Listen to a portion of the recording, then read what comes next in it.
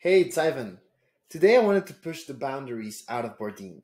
So I made an automation that allows you to monitor the changes in an Instagram account, and whenever a new post is added, then you can automatically like that post. So this is a bit polemic automation because Facebook doesn't want you to build automations on its platform. So you do need to use it with caution, and I'm going to show you how it works. So I'm going to open Bardeen, and I have this audiobook that whenever an Instagram feed changes, like the latest picture. To activate it, I'm just going to click on this. I get a warning about being careful with this playbook since you don't want to abuse it on too many links. So I'm going to run this, and I will tell my automation which Instagram profile I want to constantly like.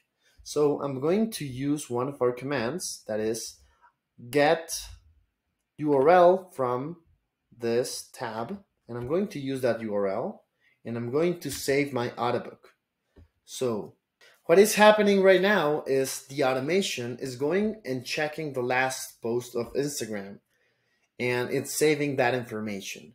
And after 15 minutes or during the day, it'll check again if this is the last post. If it's not the last post, then it will open it and it will give it a like.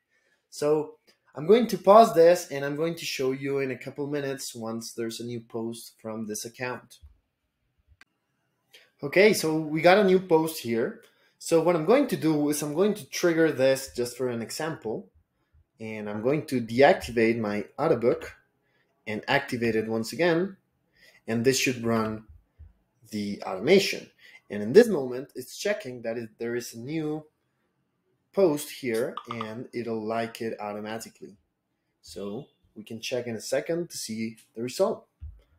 And let's try to refresh this. And let's now check, and this is liked automatically by the automation. So this will happen multiple times during the day. Okay, so this automation was built using some of the most advanced commands in Bardeen. And it's important to consider that Bardeen is not a click and record type of tool, but it does have some powerful actions we can use in cases like this one. I'm going to show you how this automation was built. So I'm going to open Bardeen, and I'm going to open my automation in the builder to see how it is configured.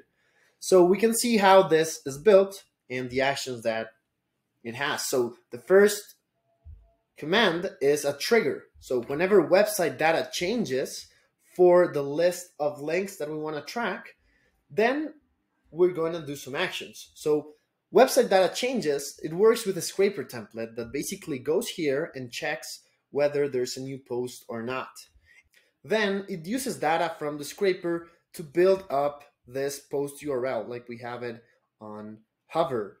And with this, we're able to input the post URL into a background scraper that basically opens that post URL and gives it a like.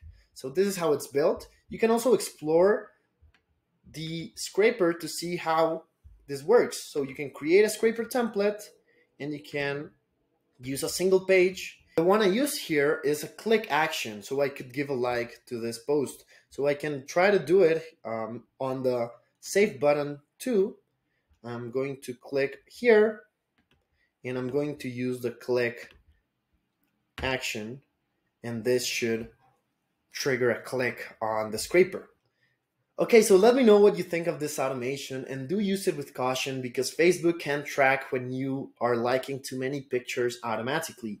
So use it for example, tracking your business new post and giving them a like, or for having your employees to automatically like the pictures from your company, or maybe if you want to like the pictures from your couple, well, that's a great use case too. Okay, let me know what you think.